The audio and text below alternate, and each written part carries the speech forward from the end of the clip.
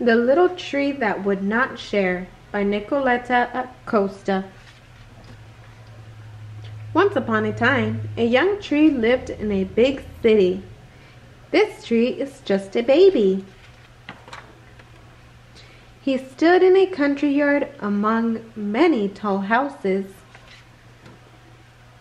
It was springtime and the air was warm. The little tree was very happy because every day he sprouted new leaves. This tree smells good. The birds and the butterflies tried to approach him, but the tree would not allow it. He was afraid that one of his beautiful leaves might fall. "Go away," he said.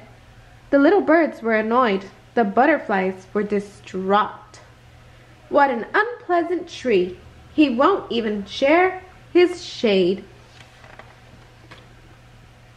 The cats, who, as everyone knows, have the most delicate footsteps, were particularly offended. How rude! When summer arrived, the leaves on the little tree formed a luxuriant canopy. The little tree was overjoyed. He thinks he's better than everyone. Then autumn came with many gray clouds, swollen with rain, and the little tree observed something shocking. "We're leaving for warmer weather." He saw that his leaves, his beautiful green leaves, were all turning yellow. As winter approached, disaster struck. The yellow leaves, one by one, dried and fell to the ground. The little tree was desperate. "I must be very sick," he thought. Luckily, Ada, the clever crow, came by.